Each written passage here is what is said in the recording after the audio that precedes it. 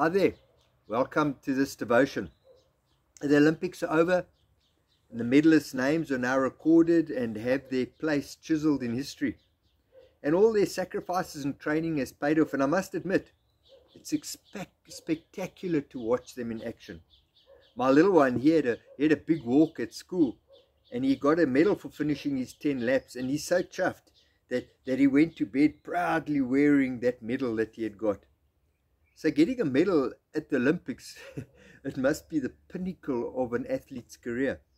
But for every winner, there's a whole field of losers that are crushed by disappointment. And for me, it's so sad to see them losing, because losing, it's tough. Sandro, Bazadze, the world #1 in fencing, he had this furious rant at the referee when he was eliminated in the last 16 of the men's sabre. Go look it up. It's really sobering to see. Sandro, Bazadze.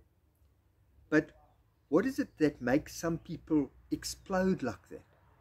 What is it that makes a person so driven to succeed that they cannot bear to fail?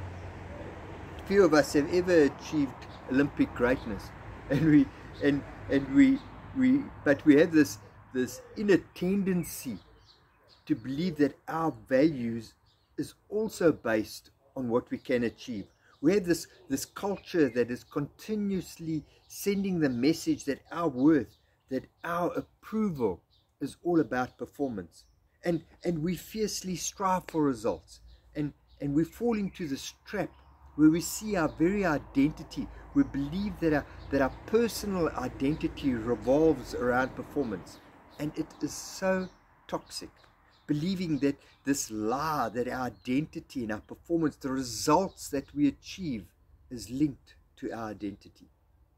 That may well be why Bazadze exploded. When he was denied success, he may well have been denied who he thought he really was. We do this to our children and their grades at school. We hear thousands of children that suffer with anxiety as they believe their self-worth is connected to the results of a good grade. I've been in a working environment where people are performance managed, and this drives people to burnout. One would think that when we retire that it would go better, the pressure is off, but then there's this bucket list that drives people as part of who they believe they are. So all people in all walks of life can fall into this false belief that their identity is linked to performance, that their identity is linked to results. But there's a better way. We can discard this lie and draw near to the truth that our real identity, our real worth, is found in who we are as loved children of God. We can rest in the assurance that we are loved regardless of our performance, regardless of our achievement, regardless of our result, regardless of the medal we go to bed with. We are so much loved children of the living God. Our security, our identity is linked to this unconditional love that we find in God through Jesus the Christ. If Bazadze believed this, yes, he would have been disappointed by the judge's decision, but he would not have been destroyed by it. Out of the 10,714 Olympians, a whole 9,670 didn't get medals. And I'm sure they're disappointed. And I hope that they are not crushed. I hope that they see their identity more than what they achieve in the Olympics.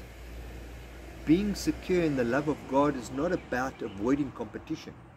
Being secure in the love of God means we can pursue greatness without having our identity linked to the result.